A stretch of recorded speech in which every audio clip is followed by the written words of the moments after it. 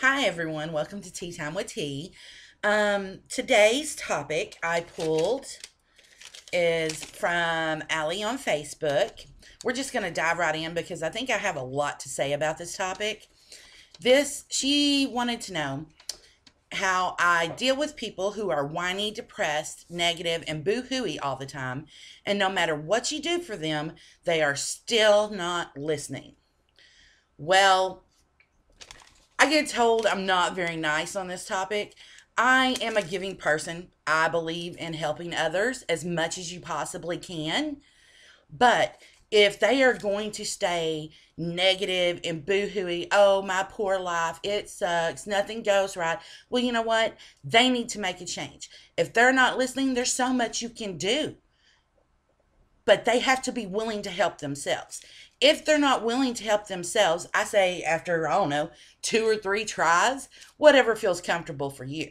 Me, I'm not the 3 strikes you're out. I'm like, once, if you don't listen, shame on you. Second time, that's it. If you don't listen, I'm done. If you're not willing to help yourself and cut out all the negativity, because life's too fucking short to be negative all the time. Yes, everybody has fucking problems. Everybody's life sucks from time to time. Stuff doesn't go right. But you know what? If you dwell on that, that's all you're going to get is negative, depressive bullshit. You've got to be the positive change that you want to see. If you're not positive, don't expect to get anything positive back. Um, I had a friend that was manic, depressive, bipolar, whatever you want to call it. She was just fucking crazy, but in denial. Everything that came out of her mouth was negative. I tried and tried and tried for years to help pull her out. It finally got to the point I had to cut ties. I don't need that kind of negative shit in my life, especially when the negative people bring your positivity down. You don't need to constantly be putting all of your energy into one person that's draining your positivity and your happiness. Some people are nicer than I am, and by all means, do whatever your heart feels like you need to do. But after 2 or 3 times, if they're not listening, don't offer your help anymore. Just, set them down and say, hey, I've tried and tried. You're not listening. You're hearing me, but you're not listening. There's a major difference there.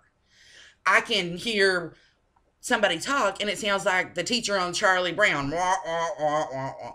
But if I listen, I take their words to my heart and I try to use that advice in my life. I don't know everything, but if somebody's asking my advice, that's probably because I've been through something similar to what they're going through. And if I've been through it, I'll tell you how I reacted. I'm not going to tell you how you need to react because everybody is different. But if you ask for my opinion and advice and I give it and it's good and you acknowledge that, hey, I'm willing to help you again.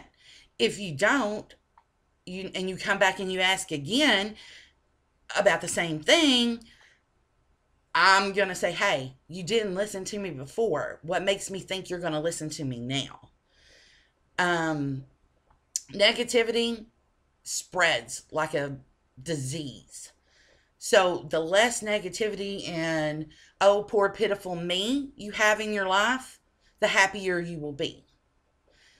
It is your personal choice on whether to be happy or not. You can take a bad situation and find the good in it, find the lesson, and work through it and move on. And if these people don't listen, quit helping. That's plain and simple. That's my opinion.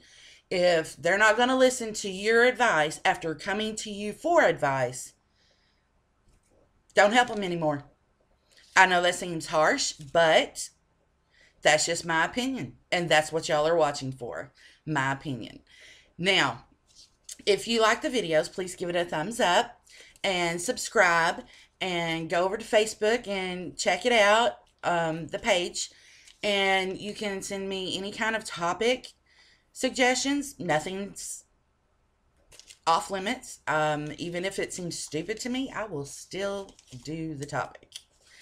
I know a lot of people thought that this was going to be all laughs and jokes, but I have given up reins of the topic selection to the viewers.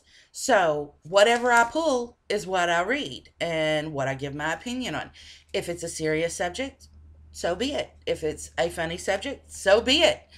I love that you viewers have that control, which is a big issue for me because I'm kind of a control freak as it is. But until next week, be good to each other, but be good to you.